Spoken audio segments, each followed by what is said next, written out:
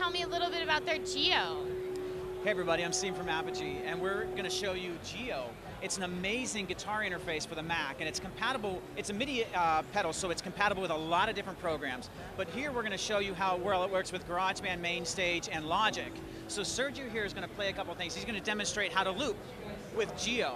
So if you want to take a look at Geo down here, full audio interface and has transport controls and also allows you to control the effects in GarageBand, MainStage, or Logic. The lights match up to what you see on screen, so when you're across the stage, you can actually see what's going on, which is really, really cool. What he did right there is he just laid down the first loop. When you hit record, again, it takes you out of record mode, and now he's jamming over on top of it. And what the cool thing is, he can fade out, he can reverse it.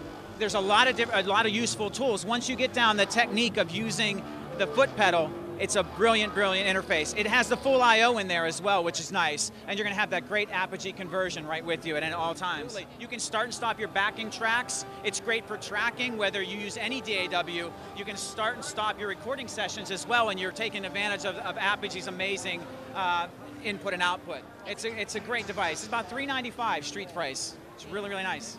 All right, and it's available now? Available now, absolutely. All right, thank you. Absolutely.